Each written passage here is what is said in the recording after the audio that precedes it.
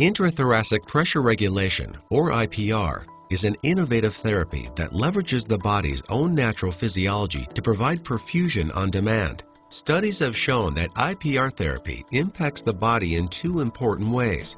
First, it lowers intracranial pressure, and second, it enhances circulation to the brain and vital organs. Perfusion means that blood is flowing to the tissues to deliver oxygen and nutrients to the cells. This circulation also picks up waste products, such as lactic acid and carbon dioxide, for elimination from the body. All organs of the body require adequate perfusion in order to function properly. Now let's review some basic physiology concepts.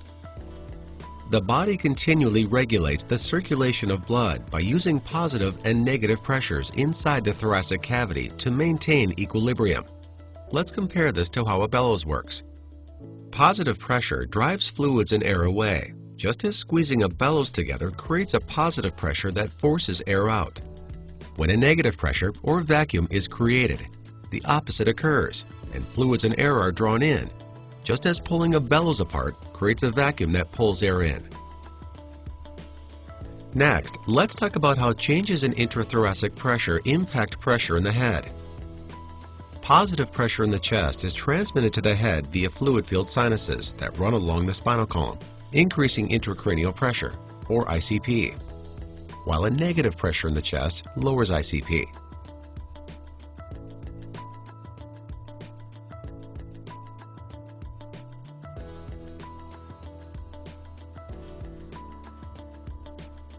Reducing ICP lowers the resistance to forward blood flow and improves perfusion to the brain.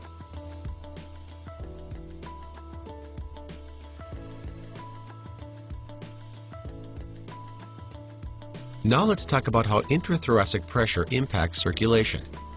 When a healthy person at rest inhales, the diaphragm moves down and the chest wall moves out. This creates a vacuum that draws air and blood into the chest and slightly lowers ICP.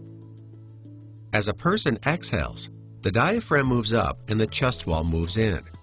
This creates a positive pressure that forces air out, inhibits blood return to the chest, and slightly raises ICP.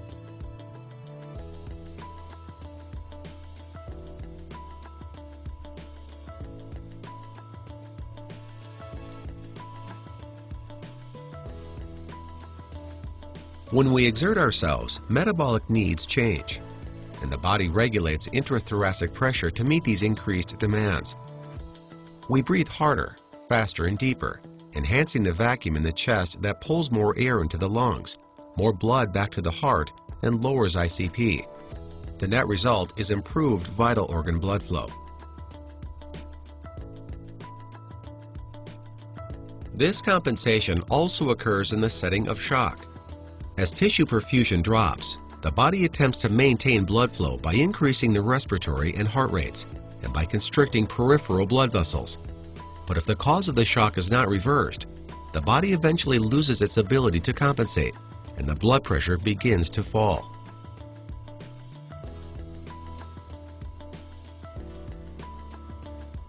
IPR therapy is used to enhance negative intrathoracic pressure to help the body help itself in states of shock. Studies show that IPR therapy enhances the negative pressure in the chest by providing a slight amount of therapeutic resistance to the influx of air. This enhanced vacuum pulls more blood back to the chest and heart, enhancing preload and cardiac output. It also lowers ICP, making it easier to circulate blood to the brain.